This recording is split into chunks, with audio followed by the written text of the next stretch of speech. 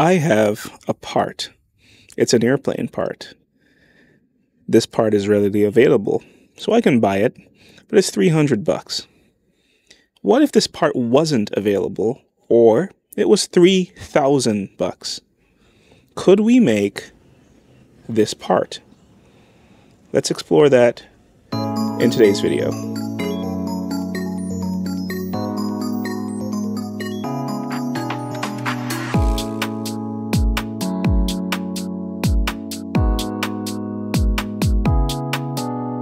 Look me in the eye and tell me that a part that was probably designed in the 50s cannot be improved upon in 2025 moving into 2026. I'll call you a liar. Okay, welcome back. I just filmed a video and posted it maybe 5 minutes ago, and I'm back outside in the open air studio to deliver more value. So I am concerned, as you are, about parts and parts availability and just the cost of things to keep these 50, 60, sometimes 70 or 80-year-old airplanes flying. It has become obvious that some of us don't realize that technology has moved on. We've improved the way that we do things. We have brought costs down for pretty much every other industry and every other hobby, probably because of scale, right? Talk about cars and boats. You got 1 billion cars and 1 million boats and only like 20,000 airplanes. More like 200,000 airplanes, but whatever the number is, we're not able to perform at the same scale as everybody else. The number is inconsequential. What we have to do is use modern tools and modern techniques to get the things that we need to keep these airplanes flying. So I promised you a story. This house behind me is not mine. That might become a surprise or come as a surprise to some of you, but I rent this house. I don't own this house. Is it a sacrifice I'm making to fly small airplanes? No. The rent is still more or just about what I'd be paying for a mortgage. But I choose to rent. I like the flexibility, and I'm actually supporting somebody else who happens to be an aviator. The owner of this house is an aviator. I met him because he asked me to make a panel for his airplane. I ran into someone online just in a forum on Facebook. It was the Bonanza group, one of the Bonanza groups, and he was just looking for this, a governor bracket for an airplane that he's repairing. He's bought an airplane. It had a long stint of inactivity, and he's trying to get that airplane up and flying again. So he said, hey, this is a governor bracket. It's the thing that controls the prop in the variable pitch prop. This is connected to the blue lever. It connects to the governor at the front, and it moves the governor to different angles to control that pitch of the prop. And he just said, does anyone have one of these for sale? And on that forum, he got met with, oh, don't be a cheapskate, just buy the thing. And my comment to him was, I know it's expensive. I wonder what it would cost to make our own. I could probably get it done way cheaper. And the first response after that was, oh, I couldn't even set up my machine to make this for as much as he's gonna buy it for, $300. Just suck it up and go buy the thing. I didn't agree with that. I said, hey, it just looks like a simple part. I don't really see the big deal. And I still don't see the big deal. So let's talk about this a little bit. Oh, the whole house thing. It turns out that person that I met in the forums that was looking for this thing is working with the owner of this house to repair the airplane that he's asking, about for this little bracket. So there's the connection. But let's talk about it just a little bit and see where we can go with a project like this. So the list price on this thing was about $325, less than an AMU, less than an aviation monetary unit, which is $1,000. Anything that's less than an AMU is typically a good deal in aviation. And most people would just say, hey, go buy it. It's a really cheap part, $300. But the way that things are in the world right now, there are certain people who are actually struggling to afford to keep up their airplane. It might look on the outside that they're successful, and they've got this nice aircraft and they fly all over the place, but those bills rack up. And $100, $50, $25 sometimes is the difference between an airplane that doesn't fly and an airplane that does. So I took it upon myself. I reached out to this guy and I'm like, hey, I'm Jawanza, I've got this channel. He goes, yeah, I follow your channel. It's step number one, that's awesome. But then after that, he said, I will gladly mail you the one that I bought, which is this one. This is actually his. He mailed this thing to me and doesn't even know who I am. I'll mail you this thing so you can do an academic exercise to figure out how much it would cost to make exactly this thing. Now here's a disclaimer. I am not going to make one of these things to put on an airplane. I'm not even going to think about putting it on an airplane. There's a longer process that would have to be followed for legality's sake on how to get this legally onto a certified airplane. Can we go through that process? Yes, the FAA gives us methods of doing that. There's a single-use STC process, there's a field approval, you can work with your A&P to decide whether a modification is a major or a minor. There are advisory circulars out there that give you guidance on what is and what is not legal to do to your airplane, whether it's making your own parts or not. So could we get there? Yes. Will we get there? No. I am going to stop at the academic proof that these things can be reproduced if necessary. The fact that this is available off the shelf makes it the better option to go with. You can go buy one of these tomorrow, go buy it tomorrow. But if this was not available, if the manufacturer is out of these or there's no more supply, what would we do?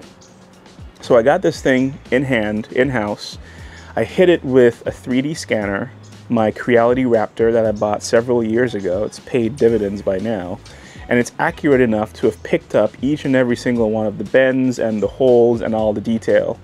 I took that 3D scan, I didn't put it into CAD, I just took the raw 3D scan and I made this.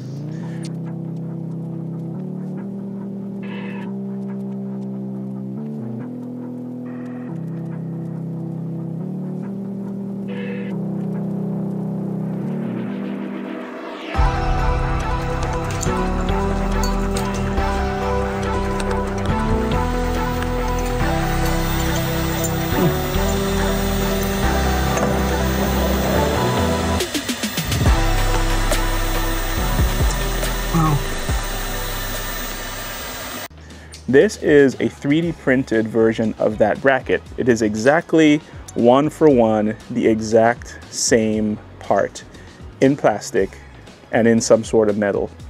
What I did this for was to prove to you and people online that there are modern techniques that can get us here. Now, you would never put this on an engine. This thing is very flexible. It will break if I try to bend it. It's only PLA. If I heat it up, it will actually deform. But it was proof that a modern technique could produce a part. Now, there are services that will take the same file, this exact file, and print this in a metal material, either aluminum or stainless steel. You can get that done very easily. And I actually got a quote to do exactly that for this exact part, and that quote was $25.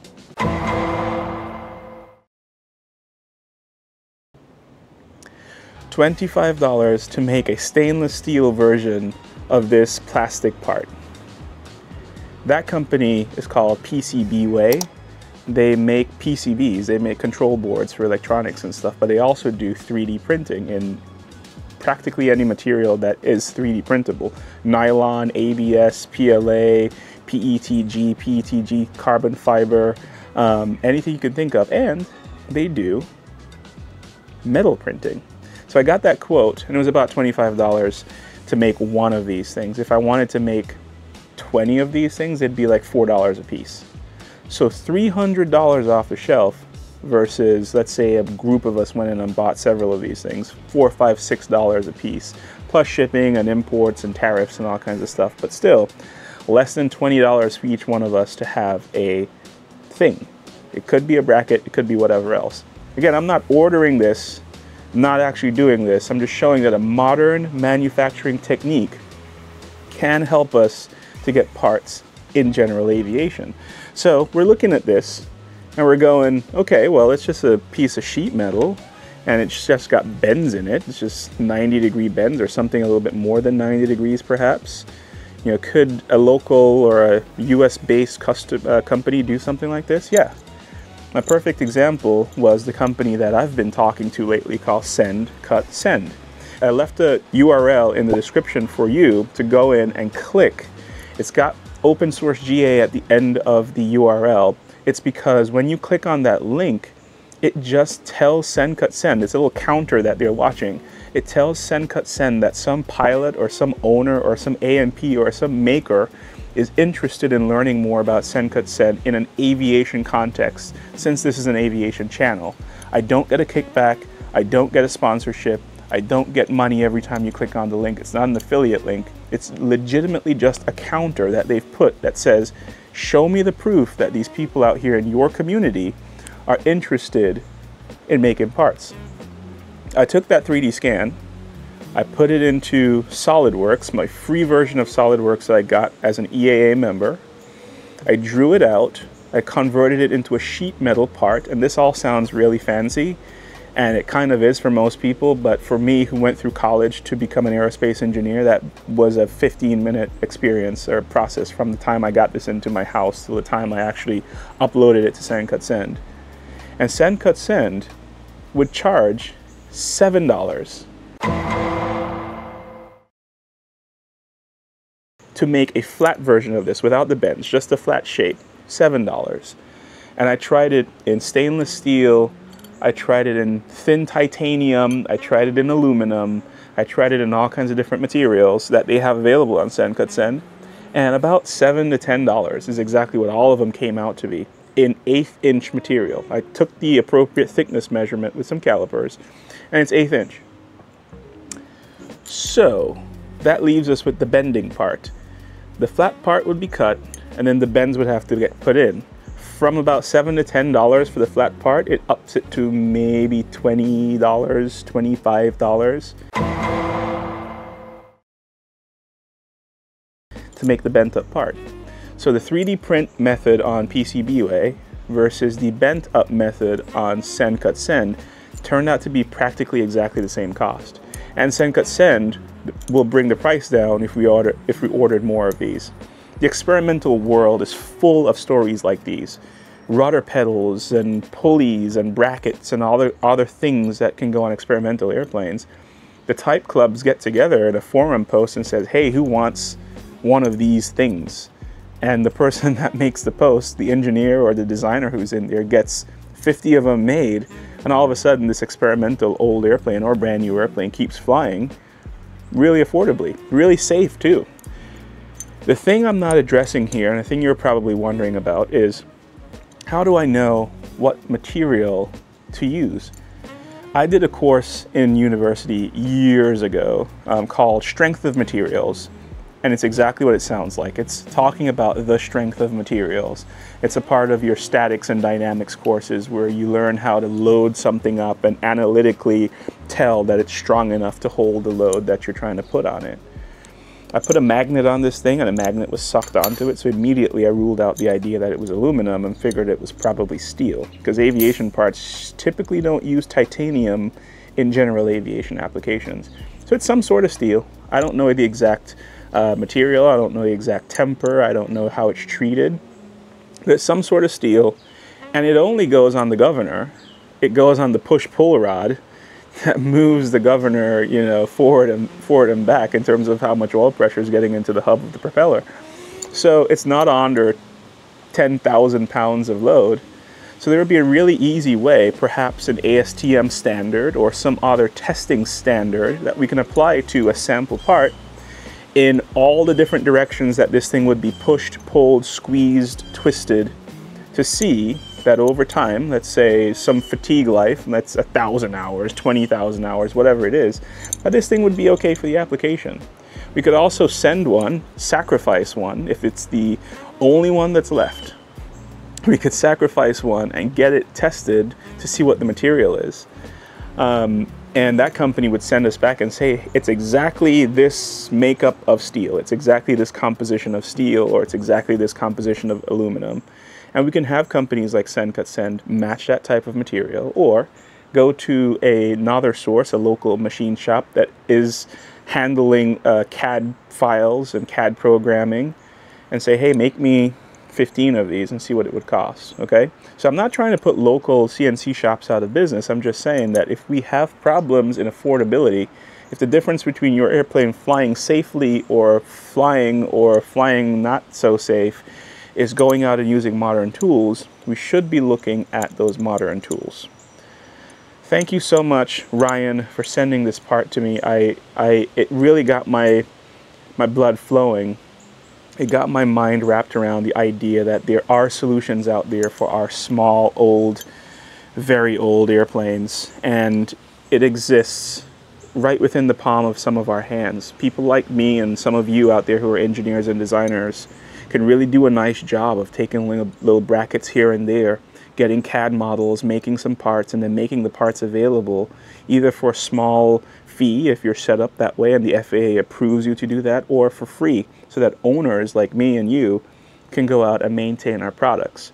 So the disclaimers are always going to stand. I'm an engineer, I'm an aerospace engineer, I'm a flight test engineer, I work really closely with an IA. I also work really closely with FAA representatives on a regular basis where I can ask some of these questions. I know that owners can produce their own parts. I also know that there is a limit to where we can and should not go. I will not put these on the airplane, but this is a thought experiment, a thought process behind getting things made so we can keep these airplanes flying, okay? Go ahead and leave your thoughts in the comments. I know someone's gonna say, well, your PMA and TSOs, wow, I can't make all these parts and stuff, but there's sometimes no other solution.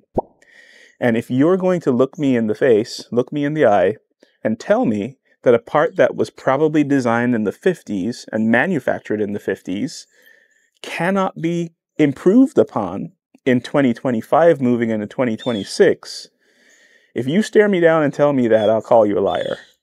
We can do better. We can keep these airplanes flying. We can find clever, safe, engineered solutions to help us fly. If you're flying around at 120, 150 knots and 8,000 feet, there's really no excuse for us to not be able to put modern engineering and modern manufacturing processes to work for the old airplanes that we have. We can make them better, we can make them faster, we can make them more safe if we just use the modern tools that are available. Okay, in the comments, let me know what you think. I think when I edit this, I'm going to put little screen grabs here and there so I can prove to you what the actual numbers are. I'm not kidding when I say like $7, $10, $20 for these parts. That's really what it worked out to be. Let me know what you think. And I really, really hope that we think about these airplanes in a totally different light moving forward, because I'm tired of seeing them scrapped. I'm tired of seeing them hanging on by a thread when we have done so much better in the automotive world, in the recreational boating world, in the commercial aviation space, in the space. We can do better. Let's do better. Reach out. Let me know what you think. Give me some ideas, give me some examples, and maybe we'll take one of these things to a full-up manufacturing process. Why not? It's only 20 bucks, right? Catch you later.